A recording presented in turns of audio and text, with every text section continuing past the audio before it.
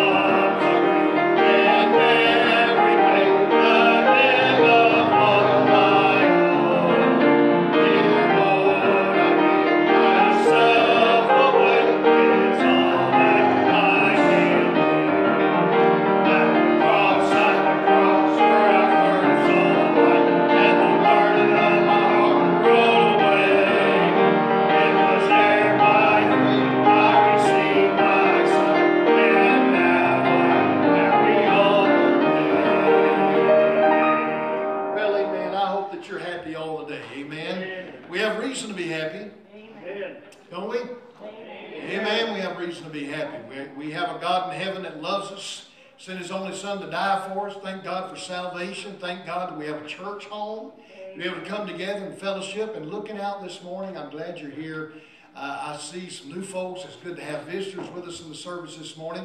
And Brother Wilson's mom is here all the way from the Lake Erie. What state's around Lake Erie? I don't even know. What state is that? Ohio. Okay. All right, good. Well, I'm glad she's here. She had to come all the way to Texas to hear good preaching. Ain't that something? All right. Well, I'm glad she's here with us this morning. And good to see Brother Lee here this morning. So excited, man, to have you in our service. I know he supports his preacher. He'll say amen a few times. I like that. Now, you pray for Miss Annette. She got settled in over at senior care. And she's over there now, but doing well. And you continue to pray for her. And just looking forward to a good time this morning. And let's pray and ask God to bless our time. All right, let's do that right now. Brother Justin, would you do that for us, please? Dear Heavenly Father, we thank you for this time that we have together and worship you today, Lord. Yes. Lord, I pray that you be with the preaching and may it touch our hearts and open our minds so that we can take in the gospel, Lord. Yes, Lord. Lord, be with those who couldn't be here for whatever reason, whether they be sick or they're traveling. Forgive us what we say in Jesus' name. Amen. All right, let's continue singing. Brother Campbell, come on back. Number 135, Come and Dine, 135.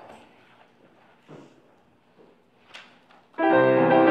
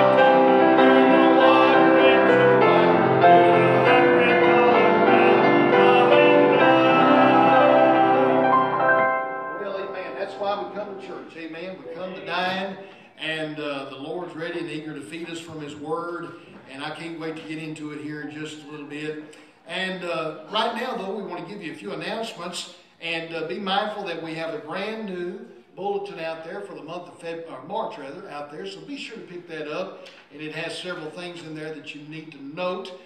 First of all, understand that right now, this month is Missions Month. And all this month, we're going to be emphasizing our missions program, talking about missionaries and where they're at all around the world. And then on the last Sunday of this month, we will be taking what we call a faith promise offering. And if you're not quite sure what that's all about, we want to encourage you to pick up one of these little bulletins on the foyer table. And it's called Grace Giving, Giving to Missions by Grace Through Faith. Faith Promise Missions Giving. This is what this is all about. It'll explain it more in detail. And we will also be explaining it to you from the pulpit, especially on March the 28th. And I hope that you'll be here for that. Ladies, you have a special fellowship April the 1st at Jason's Deli. And so that's at 6:30. And where's my wife? Is she not in here? Do they need to sign up or something? Miss Darling? Okay, yes, all right. So that's not my fault. That's good. Anyway, y'all, I hope that you'll be going. How many ladies are interested in that? You're going to probably attend that thing. Yeah, good, wonderful. And then on April the 4th, as you know, is our Resurrection Day, Resurrection Sunday. And we come together on that day to celebrate the Lord coming out of the grave. Amen. Amen. Aren't you glad He came out of the grave? It's because that coming out of the grave notes to us that we're justified. Amen. Justified. So I love that. We will have a candy hunt right after the morning service for the kids. We didn't get to do this last year. This is great. I'm excited. So what we need you to do is help us. You can find these eggs everywhere, these plastic eggs, and you can fill them with candy, or you can fill them with coins, which is always nice, or if you want to stick a bill in there, a dollar bill or whatever. And anyway, parents love that. And they find the eggs and get them anyway.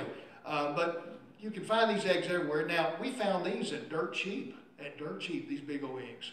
And they didn't have candy in them yet, but we put the candy and the coins in there. But we need your help. The more, the better. And we will have an area for the bigger kids to hunt, and we'll have a smaller area for the smaller kids to hunt, and we'll have a great time after church April the 4th for that. So please be mindful of that. All right, we need your help. Let's see what else is going on. 7 o'clock, we have our Wednesday night online Bible study prayer time. I've been fooling around a little bit with the programming schedule on that, trying to figure out what the best way it is to do it. And so anyway, bear with us about that. We went right into the message this past Wednesday night. Who saw that Wednesday night? We went right into the message, and then we saved the time for prayer and whatnot toward the end.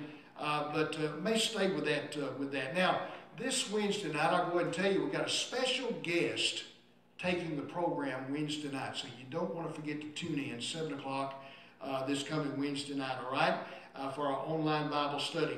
Youth Garage Sale, we're still scheduling that for May. If you have anything that you'd like to donate for the youth to make money on to help them with summer activities, we encourage you to do that, please. See Brother Caleb about that. He'd be glad to take that or pick it up if you need to, all right? Back on the foyer table, you will find the financial report available to you back there. We also have a new missionary support list.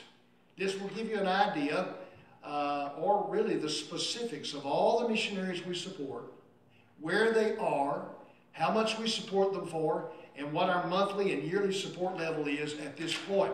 So please take one of those, and that will help you understand and be able to better pray for our missionaries. So all that's back there for you on the foyer table. Please go by and pick that up today before you leave.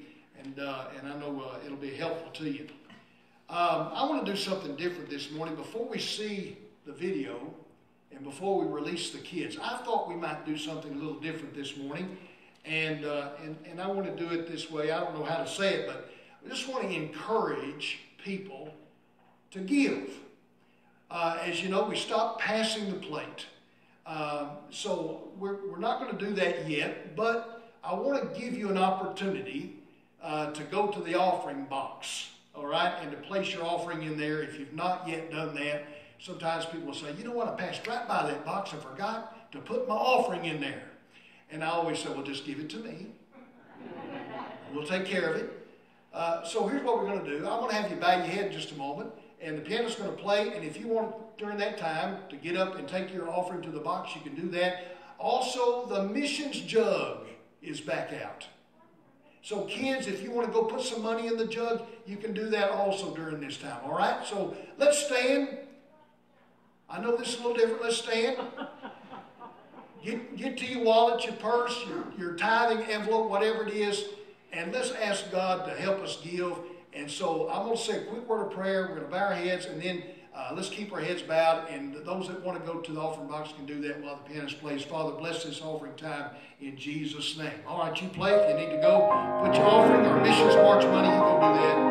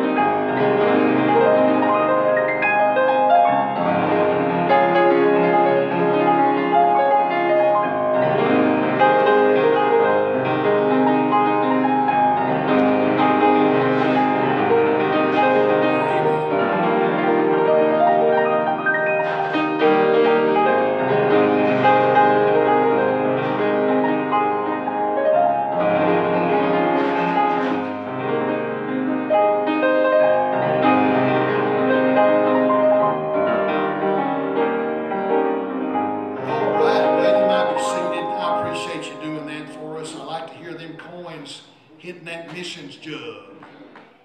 Amen. Praise the Lord. Now, before we let the kiddos go to Compass Kids Church this morning, I want to introduce the video we're about to see. As you know, this is Missions Month, and we're showing you videos each Sunday of different missionaries that we support. Luke and Tanya Shelby visited our church in September of 2010, Tanya. Just a few months after I arrived, we had been supporting, we now have been supporting him, Luke Shelby, for 10 years now. He's in Kenya, East Africa.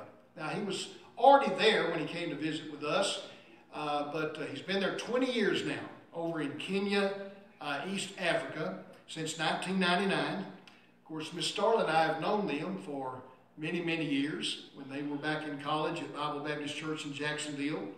They are with the Baptist International Missions Incorporated, BIMI. That's their missions agency. And friend, let me tell you something. As you're going to see in this video here in just a moment, he is doing a phenomenal work there in Kenya. It's just breathtaking.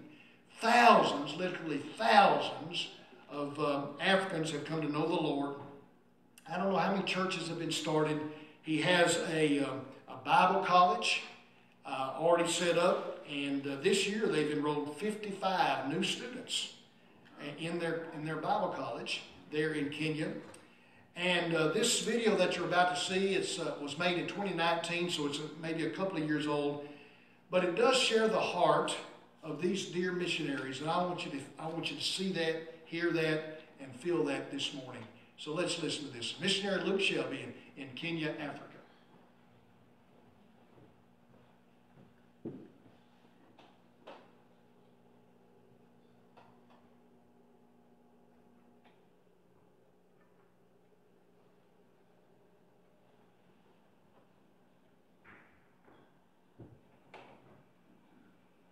Hey,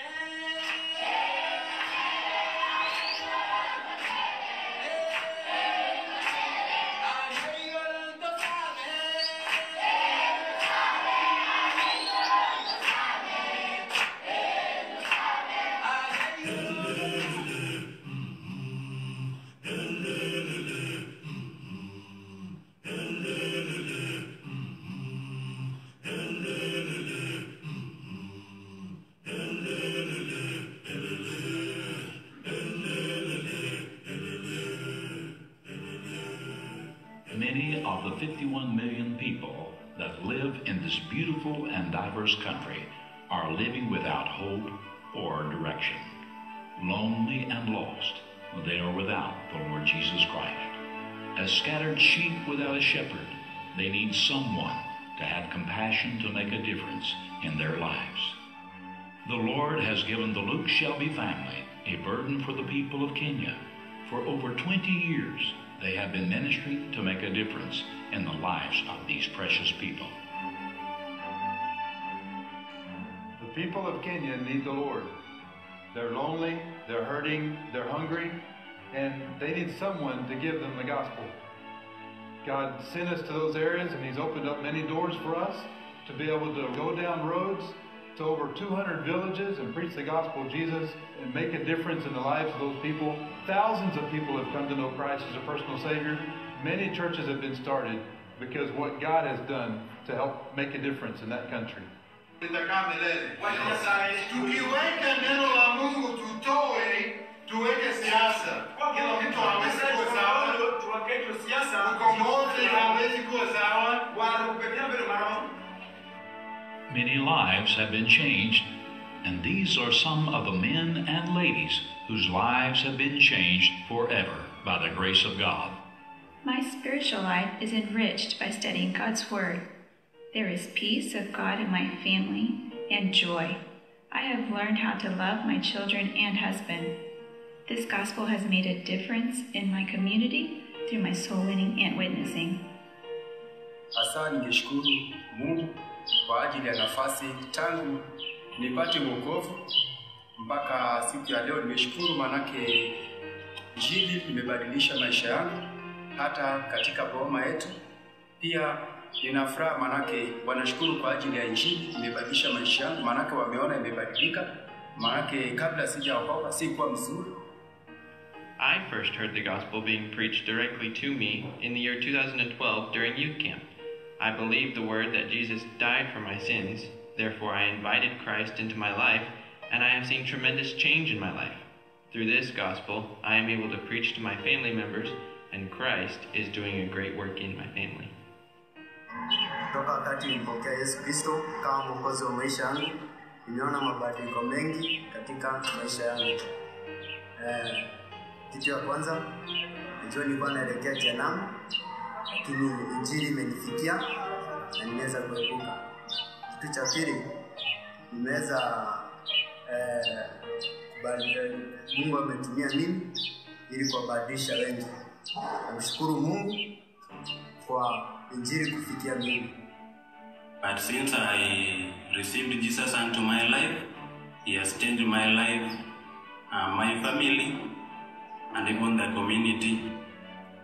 Many people believe the gospel and their lives are changing each and every time. And even my brothers got saved, and I have peace in my mind and my heart that salvation is free and forever in Jesus Christ. We have seen a home visitation turn into a weekly Bible study, and after 6 months has actually turned into a church. And to be able to see that church grow and evangelize to their own people and to spread the gospel, to start other churches in areas around them as well. It's been a joy to my heart to see the Lord working in the hearts and lives of the ladies that we minister with, seeing them learn to love their children and their husbands the way that God has taught us to do in His Word. It's made tremendous changes, and we've seen incredible growth in their families, the closeness of the family unit, and these ladies are reaching out to their neighbors and teaching them also. My heart is there with them. I love those ladies and their children, stand in all that God has called us to be missionaries there, and has given us the privilege to stand there, to stand in the gap and show those people God's love and the hope of eternal life through Jesus Christ. And we are looking forward to seeing what God is going to do with these families. Many doors have opened to preach the gospel in Kenya, but there are still so many who have not been reached. Hundreds of villages and towns that have no gospel witness, and people are struggling and dying without hope. We will continue to have compassion to make a difference. We still need your help to make a difference as you pray and as you give. We still need you to send us. Would you come to Kenya and help us have compassion and make a difference? Thank you so much for your prayers and your financial support as you've supported us for the last 20 years in the country of Kenya. Well, amen. Amen.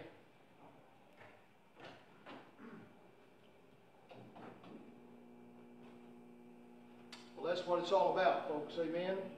Amen. Trying to get folks saved. Praise the Lord. All right, Hannah, you sing for us and I'll preach.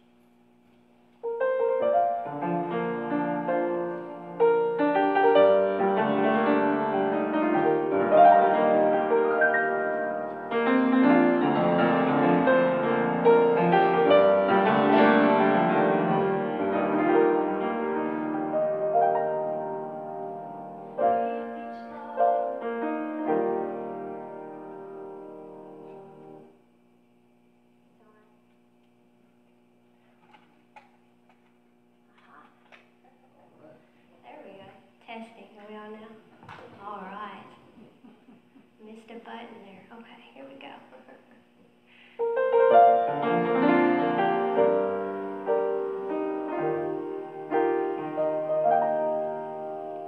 With each borrowed breath you give,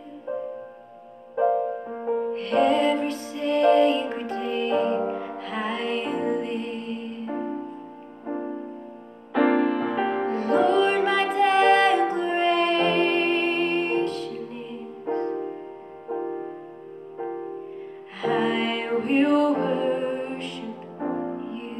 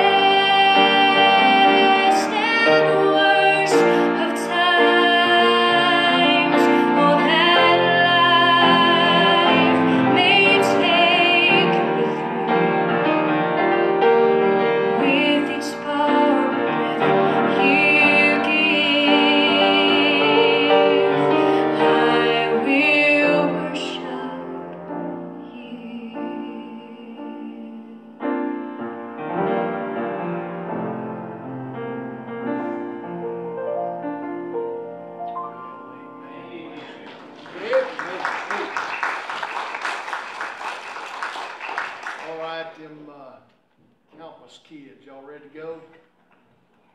All right, turn me on back there, brother. All right, here we go. All right, Compass kids, you're dismissed.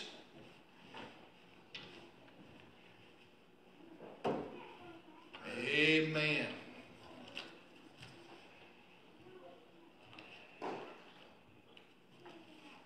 I understand Brother Braden is going to be giving the message this morning back in Kids Church, so y'all pray for him. He's excited and nervous. That's our preacher boy, amen? Pray for that guy. Excited about what God's going to do in his life. Amen.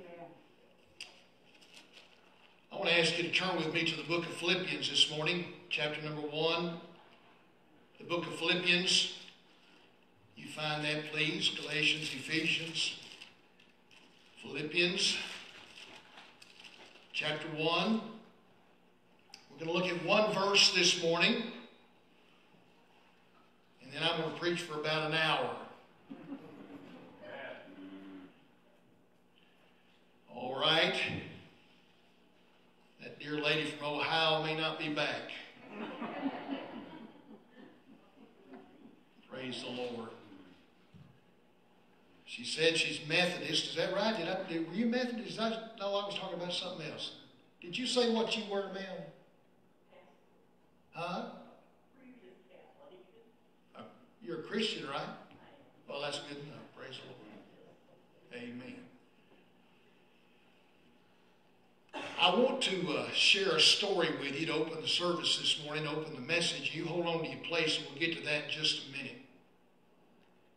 Many years ago, in the early 1900s, there was a young man by the name of William Borden. William was the sole heir of the giant Borden Milk Company. When he graduated, obviously he was from a family of a very high esteem and financial security, and so his father decided that he would send young William on a trip around the world. That was to be his graduation gift.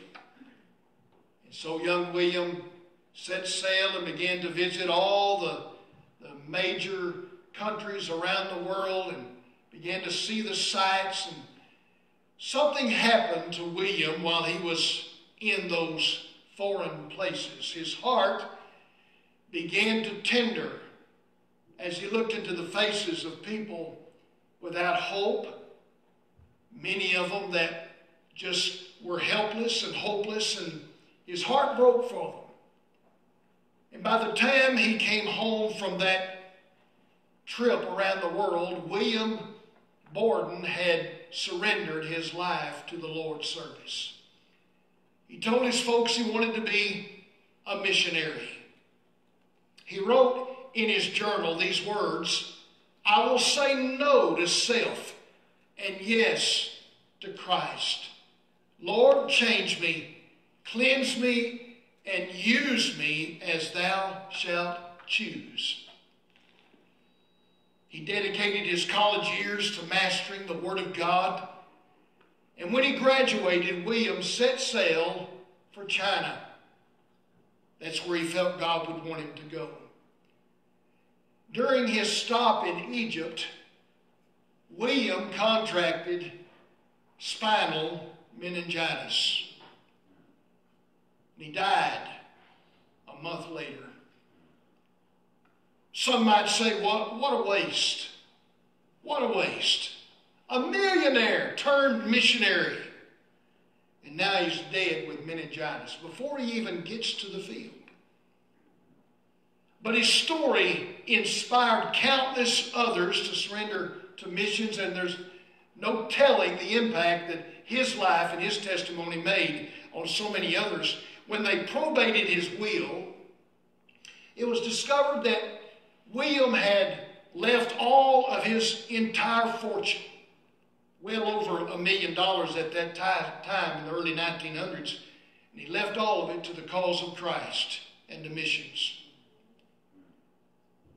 It was in that moments that his family found his Bible, his personal Bible, and recorded inside the cover of his Bible, he had written these words, three phrases: no reserves, no retreat, no regrets. No reserves, no retreat, no regrets. That should be the motto of every Christian. It is certainly the motto, I believe, of every true, sincere missionary. We talked about the mandate a couple of Sunday ago. We talked about the motivations of a missionary. This morning I want to talk about this motto of every missionary and every mission-minded church ought to be this: no reserves, no retreats, no regrets. Would you stand with me as we read Philippians chapter 1 and verse 21? One verse. The Apostle Paul, the great missionary, wrote under the inspiration of the Holy Spirit these words. Listen to it. For to me to live is Christ, and to die is gain. Would you say that with me this morning? Looking at the verse again, let's say it together. For to me to live is Christ, and to die is gain. Dear Father, this morning I ask now that you'd help this verse, that it might infiltrate our hard hearts. Help us to see ourselves as you see us. Help us to see ourselves in the mirror of God's Word this morning. Help us to compare for just a few moments our life to the life of a man or a woman who commits themselves to the field of missions. Come hell or high water, get fat or die skinny, they're committed. They're convicted, they're convinced that this is what God would have for them in their lives. Lord, help us to see how we compare to that. Lord, how important it is that we do the same in our own lives, no matter where you've called us, whatever our field. Help me to say what you'd have me say. And then, Lord, I pray today that what I say would be a blessing and a help, and certainly a challenge and encouragement to God's people. I ask it in Jesus' name. Amen and amen. You might be seated. For to me, to live is Christ, and to die is gain. I have a friend, I hadn't thought about it just until this moment. And this dear friend from many years ago was a great example of the Lord in his life, was a great man of God. And when he died, he asked that this might be put on his tombstone. For to me to live is Christ, and to die is gain. Amen. What was Paul saying? Paul was saying, in essence, those three phrases: no reserves, no retreat, no regrets. For me, life is not about me.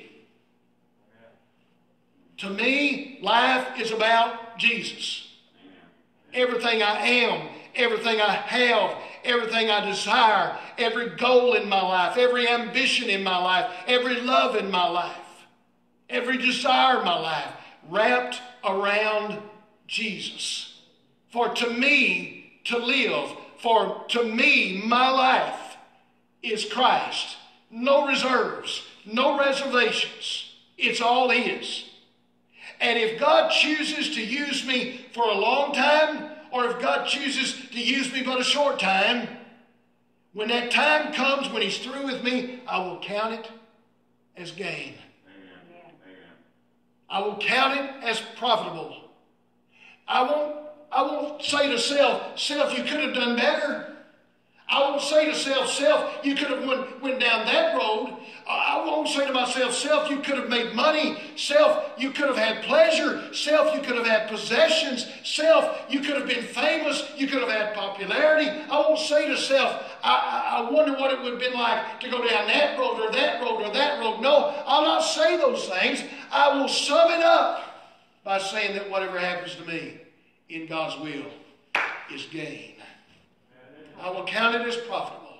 I will count it as if knowing that I have done exactly what God put me here to do.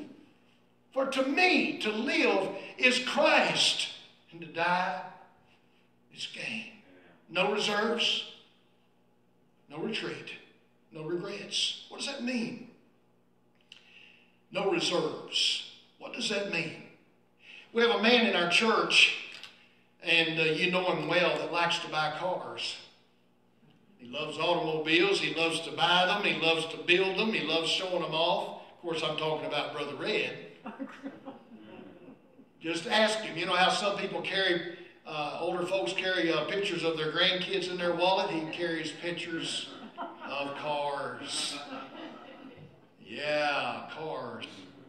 Now, Brother Red will know this, but for everyone else, do you know the difference between reserve and no reserve at an auction? There's a difference. In basic terms, a car being sold at reserve means that there has been an undisclosed minimum sale price attached to that car by the seller. The norm in reserve collector auctions has become that the seller sets the reserve price too high, mostly by overvaluing the vehicle, and the car, therefore, doesn't end up hitting the minimum sometimes, the minimum threshold at an auction. When a car doesn't reach its perceived amount, two things can happen. The auctioneer can try to get the seller to drop the reserve price, which normally works to no avail, or the car gets brought back to the auction block a second time to try to get someone to pay the reserve price. But when a car is being auctioned at no reserve, that car is for sale with no restrictions. The highest bidder will get that car with zero threshold to meet. Amen. Are you listening? Amen. That car will be sold to the highest bidder with no reservations. Think about that for a moment. When a person approaches God for any reason, understand that God expects that it be under the terms of no reserve. No reservations. Total and complete surrender to whatever God wants. So many people try to bargain with God, though, don't they? You ever tried to bargain with God and say, well, God, I'll do this and this, but I need you to do that and that. Or somebody might say, well, God, I'll do this and this, but I have to get rid of this and this, and I have to do that and such. And listen to me. God is not looking for bargains. Amen. God's not looking for somebody to argue with, or somebody to deal with, or somebody to bargain with. That's not the way God works. He's looking for complete surrender. No reserves, no reservations. Can I tell you something this morning? When it comes to salvation, it's got to be no reserve. No reservations. What do you mean, preacher? I don't believe most people really understand what happened when they got saved. I don't think you really understood what happened. You didn't get saved because you said a prayer. Right. Amen. Right. You didn't get saved because you said a prayer. You didn't get saved because you knelt down or bowed down or bowed your head. You didn't get saved because you recited certain words. Or maybe, as I've often done with somebody leading them to Christ, who say, repeat a prayer after me, and so they repeat a prayer. That's not what saved them. Listen to me. What got them saved was surrender. For with the heart man believeth unto righteousness, and with the mouth confession is made unto salvation. But my friend, there's a big difference between the mouth and the heart. And a lot of people living by mouth and not heart. A lot of people praying by mouth and not heart. You listening to me? A lot of people coming to God with mouth but not heart. And a lot of people are thinking they're getting saved. A lot of people think they're going to heaven because they said something. They spoke a prayer. They recited a prayer, but it wasn't in their heart. And as I've heard many preachers say, they're going to miss heaven by 18 inches. That's the difference between the head and the heart. They got it here but not here. For even the devils believe and tremble. That's why there are multitudes of Americans this morning who think they're going to heaven, but they're not, because they recited a prayer from their lips, but they never surrendered their soul to the Lord. It's got to be surrender. That's the Christian life. The Christian life is all about surrender. It's all about you giving up yourself to God. That's a hard thing. Here's the gospel in modern language. Come give your heart to Jesus. God will forgive you of all your sins, and you can go and live your best life now. That's the modern gospel. The modern gospel says all of God's works for you, and it's all about you. All you have to do is just receive Him into your life, and you can go out and fulfill all your dreams. You can go about all your business. You can do whatever you want to do because now you're under grace, and God's going to prosper you, and it's all about you. And my friend, that is the antithesis of the gospel in the Bible. The gospel, the Bible gospel is this: you surrender to Him. I know a lot of people don't like this phrase, lordship salvation. But can I tell you something? The Bible says if you confess with your mouth the Lord Jesus Christ. Amen. You don't just piddle around with this thing. You don't just give God, a little tip and say, okay, God, here I am, and yeah, I invite you in my heart and go out and go about living your life like you want to live. That's not the way it's about. It's about surrender. You surrender. Listen, when I came to Christ, and when you came to Christ, if you're truly saved this morning, you came to Christ with the idea that I'm a sinner. I'm lost. I have no way of saving myself. I cannot do this on my own. You came to God knowing that if God didn't save you, you was hopeless. Yeah, surrender. I wonder how many in this room this morning that you need to be saved because you've never come to God like that. You came to God thinking this was a bargain. This was a deal, you know. Some preacher got up and said, man, if I got the deal for you today, you better come. Bargain, basement, bargain, bargain, basement. Come on. You come and we'll wheel and deal and get you saved. And once you're saved, you can go out and live like you want to do. That kind of gospel is what's killing us as a country today. And it's killing our churches because you got people that are not convicted and not committed, and they will not persevere. They will not stay with it because it's just a little something they dabble in. They've never surrendered. Take surrender. There is no salvation without surrender. There is no supplication without surrender. No reserves when it comes to your prayer life. Supplication means prayer. God loves answering prayer, folks, but prayer must be accompanied by surrender. You don't come to God and say, now lay me down to sleep. I'll pray the Lord my soul to keep. Bless Mom and Daddy, Uncle Joe, Uncle Pat, Aunt Patty,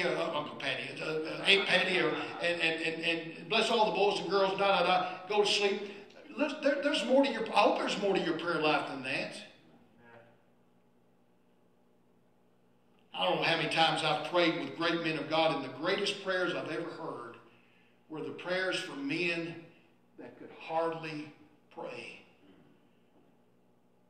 I remember one time I prayed with a godly man, and we had knelt down, and he said, I'll pray first, and you can pray. And I sat there, and we both knelt down, and I can remember it felt like eternity before he said his first word. But you could hear him going, oh, God, oh, God. What was he doing? He was humbling himself before the Lord.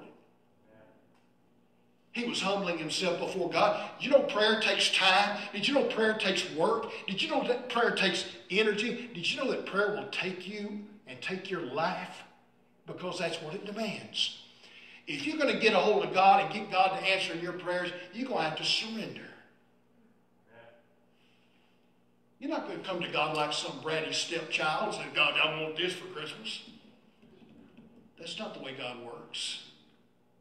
You come to God, humble yourself before Almighty God. You can't do that with an ounce of pride. You've got to get rid of the pride. You've got to get rid of the self, and you've got to surrender to God. Jesus taught his disciples to pray in Matthew chapter 6. In these words, he said, thy kingdom come, thy will be done in earth as it is in heaven. In the garden on the eve of his crucifixion, Jesus prayed to his Father. In Mark chapter 14, verse 36, he said, Abba, Father, all things are possible unto thee. Take away this cup from me. Nevertheless, not what I will, but what thou wilt. That's true prayer. That's true prayer. Kind of quiet in here this morning. That's the problem with so much of Christianity in our day. It's just not surrendered. We hadn't surrendered to be saved. We hadn't surrendered to supplicate. And it's got to be no reserves. It's got to be complete surrender when it comes to service. To service. What do you think the Lord is looking for? when he looks for a servant? What do you think God's looking for the most? Somebody might say, well, I'm a pretty good speaker, God. I'm a pretty good singer. God, use me. I'm a pretty good leader. Use me. I can make a pretty good deacon. Choose me. God, I can be a good teacher. Lord, choose me. I can be a pretty good missionary. Choose me. And I think God just says, no, not yet. Something missing. I'll tell you what's missing. Somebody has wisely put it like this, that the most important ability that God is looking for in any servant is availability. Just laying yourself out there before the Lord and saying, God, whatever you want to do with me, I'm yours. Amen? Amen. Here's why. Would you go with me in your Bibles and turn with me to 1 Corinthians chapter 1 for a moment? 1 Corinthians chapter 1. I want you to see this, and I want you to mark it in your Bible. For those of you who are truly interested in serving the Lord, who are truly interested in giving God your life in service, here's the verses you need. Look at 1 Corinthians chapter 1. Look at verse 26. For you see your calling, brethren, how that not many wise men after the flesh, not many mighty, not many noble are called. But God hath chosen the foolish things of the world to confound the wise. And God hath chosen the weak things of the world to confound the things which are mighty. And base things of the world and things which are despised hath God chosen. Yea, and things which are not, nothing, to bring to naught things that are. Why? Here's why. That no flesh should glory in his presence. I can't come to God with my thumbs in my lapel and say, okay, God, you got something here. I got something. I need to do such and such because I'm somebody. No, sir. I don't get no glory. You don't get no glory. He gets all the glory. Amen. Amen. You know what God's looking for? In Romans chapter 12, the Bible says, be not conformed to this world, but be transformed by the renewing of your mind. And just before that, in verse 1, Paul said it like this: I beseech you, brethren, by the mercies of God, that you present your bodies a living sacrifice, holy, acceptable unto God. Now listen to me carefully. How many of you, I'm kind of a stickler about stuff, a little bit of a, what you call it, perfectionist. So I hang the pictures in my house. I hang the pictures. Starla has no idea how to do this. I know how to use a tape measure. Now I know I want every picture a certain height around my house. Nothing irritates me more. If I come to your house, I see two pictures that ought to be coinciding with each other, and one of them's up here, one of them's down here, I got a problem. We're going to have to deal with this. So I get my tape measure out, and I put that tape measure up there. Let me put on this. I put that tape measure up there, down from the ceiling so many inches. And I put my finger there. That's where I'm going to put the nail. And so I reach around. I got my nail, put it up there, and I reach around, and my hammer is clean across the room. I can't leave this. I've got it set ready. So what do? You look around, take your shoe off. You hammer that nail with your shoe. Or maybe you got a book sitting there and you hammer it with the book. What are you doing? You're grabbing the thing closest to you. Now, the ideal instrument would be a hammer, but the hammer's not available. But that shoe's available. That book's available. Amen. So you use what's available. And somebody said that God can hit an awfully straight lick with an awful crooked stick. And the fact is, God can use who he wants to use so long as they're available. And that's what every missionary's got to do. They just got to say, Lord, here I am. I'm available. And that's what every Christian needs to say to God. Hey, I'm available. No reserves. No reservations. I'm yours. Lock, stock, and barrel. God, here I am. That's the way God wants it this morning. And think about this for a moment. Some of you, I think about the folks in this church this morning. I got some of the best folks in the world, and I love all of you. But I wonder how many of you have missed the mark this morning. You sinned. You know what? The word sin means to miss the mark. You know exactly what God wants you to do in your life, and you're not doing it. You're not doing it. Someone has wisely said that God doesn't call every Christian to be a missionary, but every Christian ought to struggle with the prospect. You ought to at least struggle with it. Is God calling me to be a missionary? Is God calling me to be a preacher? Is God calling me to be a teacher? Is God calling me in this way or another in His service? Every one of us ought to struggle with that and figure that out. God wants you to. But it's got to be no reserves. Number two, no retreat. No retreat. Every Christian, remember, is a soldier in the army of the Lord. Every Christian is a soldier in the army of the Lord. Every soldier is taught and trained to be an overcomer, a finisher. That's exactly what the great Apostle Paul was testifying to in 2 Timothy chapter 4. If you'll turn with me for a moment. 2 Timothy chapter 4. Some of the last words that the Apostle Paul wrote under the inspiration of the Holy Spirit and at the end of his life. And he said in 2 Timothy chapter 4, beginning in verse 6, "For I am now ready to be offered, and the time of my departure is at hand. I have fought a good fight. I have finished my course. I have kept the faith. Henceforth there is laid up for me a crown of righteousness, which the Lord, the righteous judge, shall give me at that day, and not to me only, but unto all them also that love His appearing." He said, "I fought a good fight. I finished my course. I've kept the faith." In other words, no retreat. No retreat. I've never retreated. You see, my friend, this morning, that's exactly what God is looking for. He's looking for folks who've decided not to retreat. Amen. It's interesting in Ephesians chapter 6, verses 13 through 17. You don't have to turn there, but we find what the Bible calls the whole armor of God.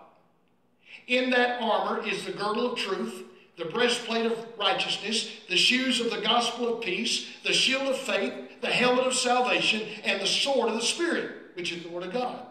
But you will notice in those verses that there is no armor for the backside. Right. None. No armor for the backside. No armor to cover the back of the head, back of the neck. No armor for the buttocks. No armor for the hind legs and the back. None. You know why? I guess because if you retreat, you ought to be stuck. Ain't no retreating in God's army. Advancing. No retreat. Advancing. No retreat. Advancing. Always going forward. Always making sure that next step. Now, look, here's what happens to a good Christian. 2 or 3 steps forward in the fight for God, and the devil knocks you back a couple of steps. But so long as you don't turn around, you're going to be all right. Amen. You're going to get hit back. You're even going to fall. But a righteous man falls, just man falls 7 times and rises up again and goes forward again. Amen. And that's what God put you here to do. Never retreat. This month is Missions Month here at Southwest Baptist Church. And I'll be honest with you, I said this in Sunday school, our mission support list has not grown over the past year. In fact, it has grown smaller. It's gotten smaller. And the reason is this: many, many missionaries are coming home. The battle has been hard. Many for health reasons. Some have passed away. I know a couple that's passed away. But many of them have said, this is just so hard. We can't do it anymore. We're coming back. They've taken churches in the States, positions at missions boards, other places. And so many of our missionaries have come off the field. Now, I'm not calling them bad. I'm just saying that there have been some, if not many, that have come home, I think, without God's leadership. When they should have just said, this is where God put me. This is where I'm going to stay. Amen. Amen. Tough. It's a tough world we live in. By the way, friend, listen, if you hadn't noticed that, something ain't right. This world's tough. Yeah. And tough on people, and it's been tough on me as a preacher. And I got the best church in the world. Where are you? Say amen. Amen. I said, I got the best church in the world. Amen. All right. I get to preach to some of the best Christians I know. But I'm telling you, there are times when the devil's all over me about stuff. Worry about this, worry about that, worry about my health, worry about this person, that person, worry about the finances, worry about, and so much worry. And I'm reminded, the Lord says, be careful for nothing but in everything but prayer and supplication, let your requests be known. I know all that. It's hard not to worry, isn't it? I woke up this morning feeling a little better than I did last night. Friday night, I was biting into a peanut, and my tooth split in two. Oh, wow. And that ever had that? Anybody had that done? You ever had a tooth split? your tongue never gets used to that. It just don't feel right, does it? Thank God there's no pain. But it just seemed odd. It seemed like you get these ideas. You know how the devil plants thoughts in your mind? Dave, you're falling stinking apart. It ain't going to be long now, Dave. First it's the teeth, then it's the hair. Yep. Now, you can't imagine me being bald-headed, can you? Then it's the voice. Then it's, you're gone. You're gone. You call the funeral home. Get it set up. You know how the devil does you? Sometimes you got to look at yourself in the mirror and just say, self, get past yourself. Amen. It's not about me anyway. It's about the Lord. Now, thank God I feel pretty good this morning. Amen. And I got up this morning. I felt a little encouraged this morning. I don't know what it was through the night, but I got up this morning feeling a little encouraged. Look, I don't like change. Nobody likes change. I'd rather have a whole tooth than half a tooth. Nobody likes change. I'll probably get that thing pulled in anyway. But the fact is, this morning, nobody likes change. But you got to embrace it and say, no matter what comes my way, no matter what's happening in my life, I will not retreat.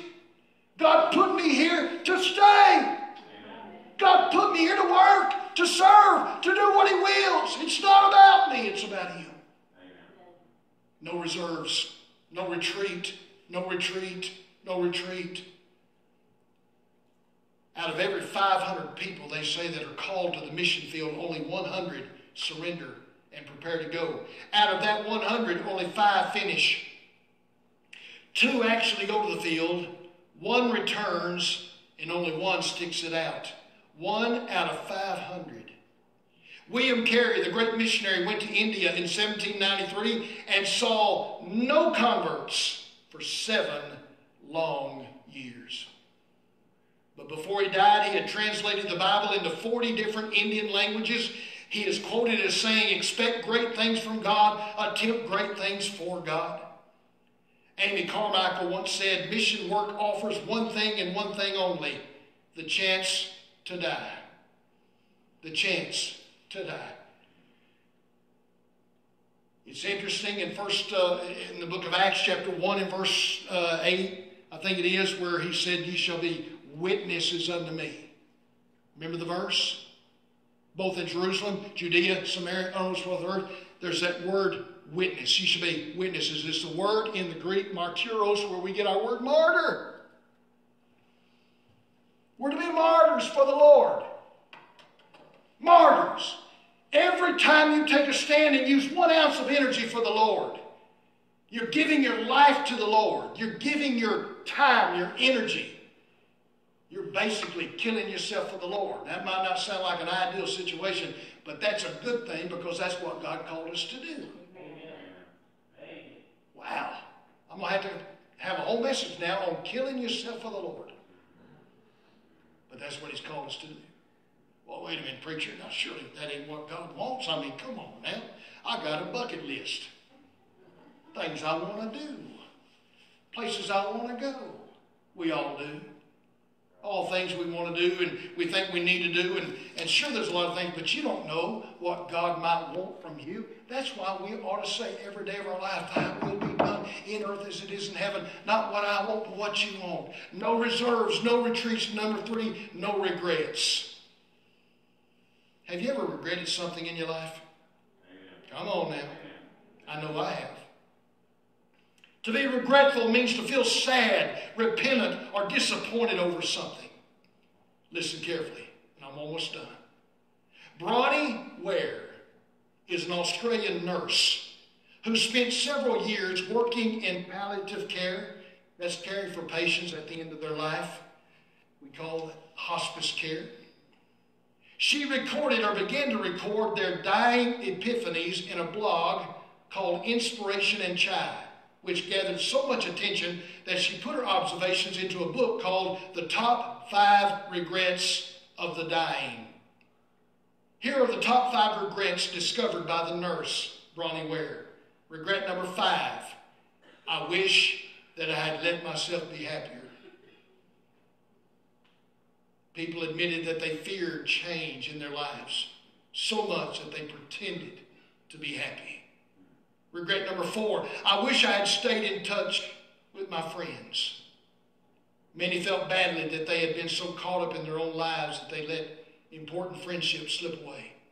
Regret number 3, I wish I'd had the courage to express my feelings. Many suppressed important thoughts and feelings in order to keep peace with others. Regret number 2, I wish I hadn't worked so hard. This regret was expressed by every male patient, every single one of them. I wish I hadn't worked so hard. Regret number 1, you know what it was? I wish I'd had the courage to live a life true to myself, not the life somebody else expected me to live. This was the most common regret of all. Notice the one thing that wasn't on the list. Not one ever said, I regretted serving the Lord. I've regretted giving my life to Jesus. I've regretted serving the Lord. Not one person said such a thing. Let me give you a personal illustration. I don't know about you, but I can make a long list of things in my life that I regret. And I'm serious, I could.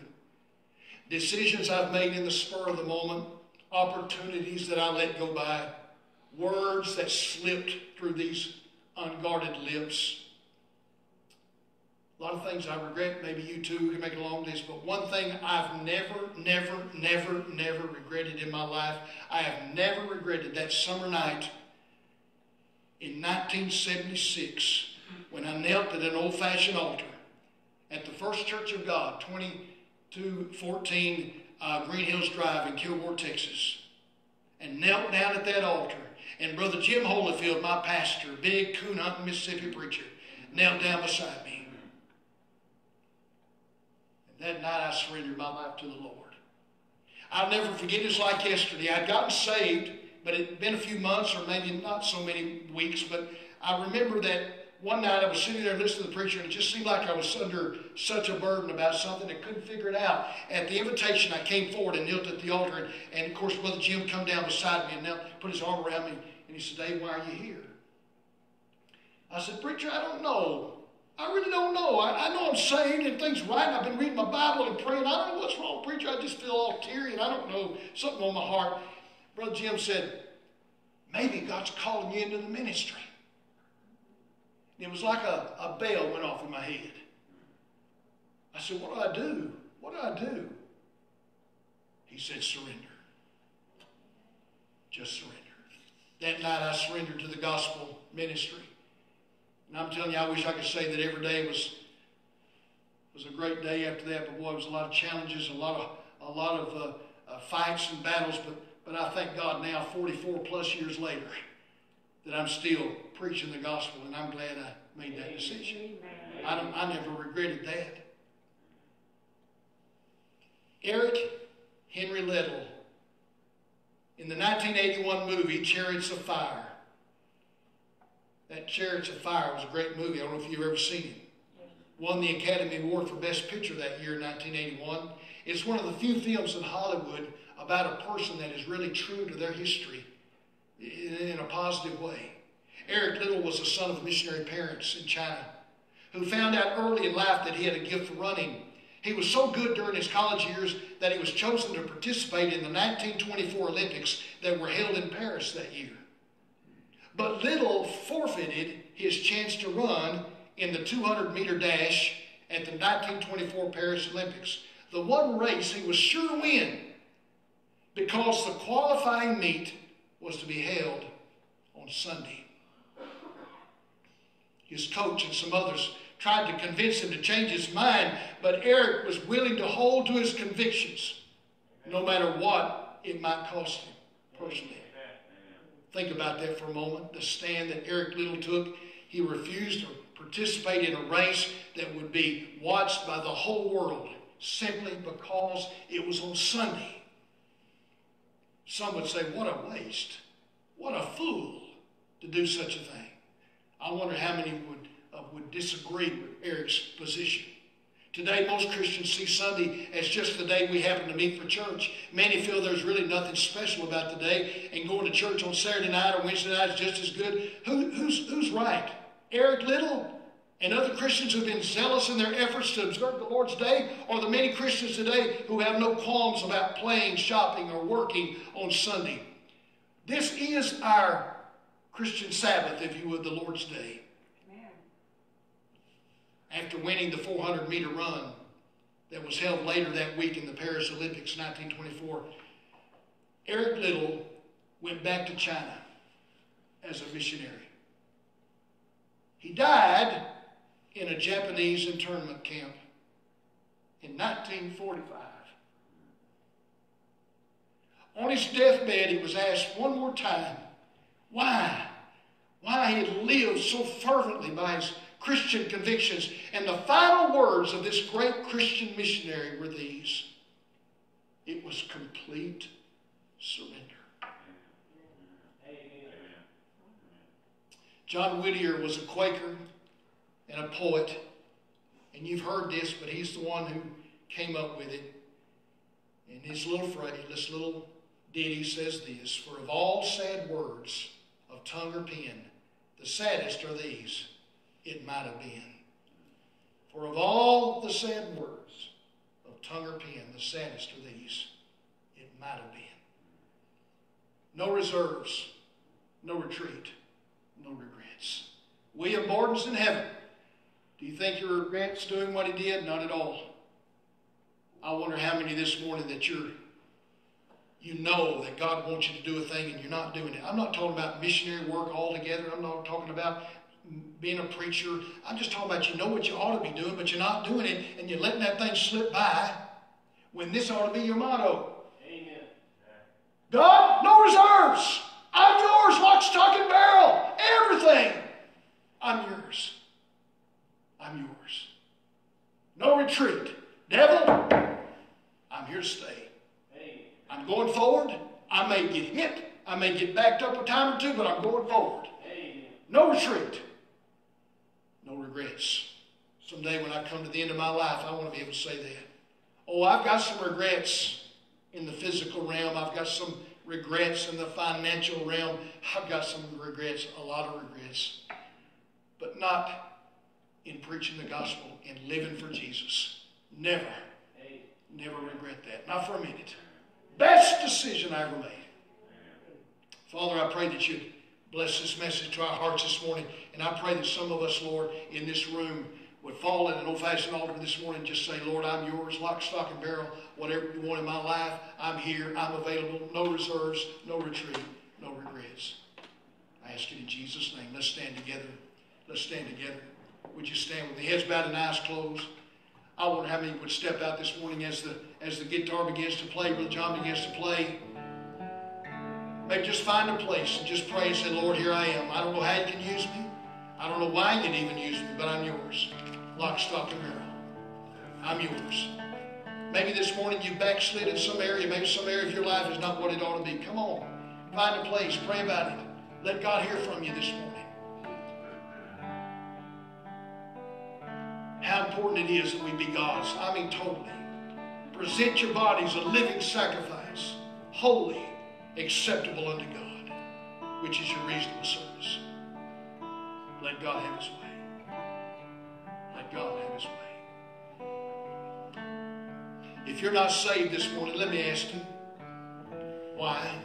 What's holding you back from being saved? I wonder those in the church this morning that are standing there in your pew, you say, Preacher, I know beyond a shadow of a doubt if I died today, I'd go to heaven. I know I'm saved. Could you lift your hand high as a testimony? I know I'm saved. On my way to heaven. I thank Jesus for that. God bless you. Maybe you can raise your hand. You say, Preacher, I'm not sure I'm saved. I need to be saved. Pray for me. Would you be honest? I'm watching. I'm looking. Would you slip your hand up where I can see it? I'm not sure I'm saved. Pray for me. Christian, what about it? The night I got saved, I was a young man, 17 years old, long hair, hippie, life wasting away with drugs and alcohol. And somebody invited me to church. I came to church and I had a girl with me. And I almost didn't get saved because I didn't want to embarrass myself in front of that girl. I almost didn't leave my pew and go down and get saved because I thought, what was she thinking about me? You know what? You got to come to a place in your life where you got to say, you know what? I don't care what anybody thinks except God. That's all. Got to do what God told me to do.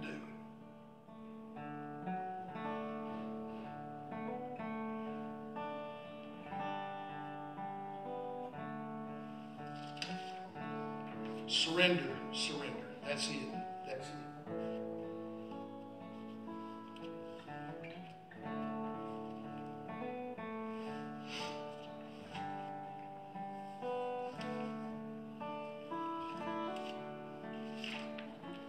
It won't be easy. Living for Jesus is not a picnic. But I tell you, it's the most rewarding, most fulfilling life in the world. I'd rather have Jesus than silver and gold. I'd rather have Jesus than riches untold. I'd rather have Jesus than wealth and fame. Oh, how important it is this morning that Jesus be first. One more verse this morning if no one else comes. There is a fountain filled with blood. Amen.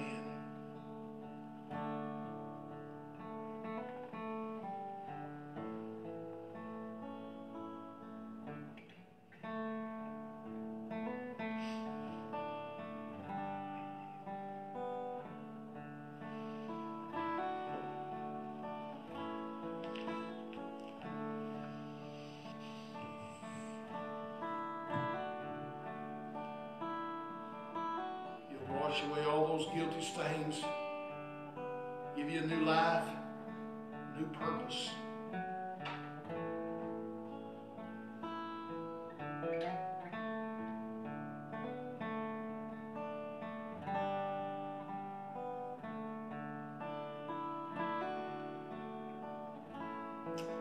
And all God's people said, amen. Praise the Lord. Well, God bless you this morning. Thank you for coming, being with us today. It's a good crowd.